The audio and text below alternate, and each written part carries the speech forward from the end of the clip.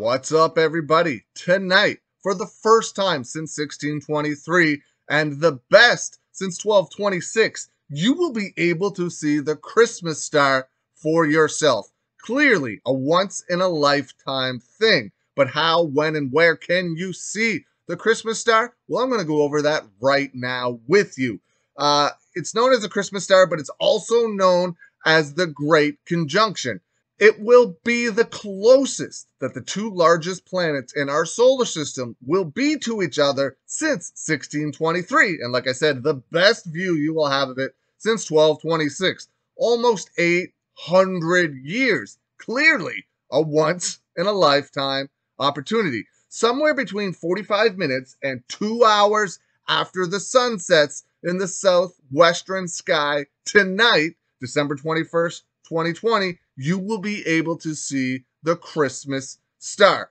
In binoculars or a wide field telescope, the two planets will appear really close to each other. If you do have a telescope with a high magnification lens, it should reveal the spectacular sight of the rings of Saturn. I don't have one of those, but I'm almost tempted to go out and buy one today. How cool would it be to see the rings of Saturn? I honestly don't know how rare that is per se, but it's clearly a big deal. So you will be able to see the rings of Saturn, the cloud belts of Jupiter, and four of Jupiter's moons in the same field of view. That would be amazing. Like I said, I am super tempted to go out and buy some sort of super-powered set of binoculars or a super-powered telescope. It would be amazing. I would love to see somebody's pictures, somebody's view that actually knows what they're doing when it comes to photographing this stuff.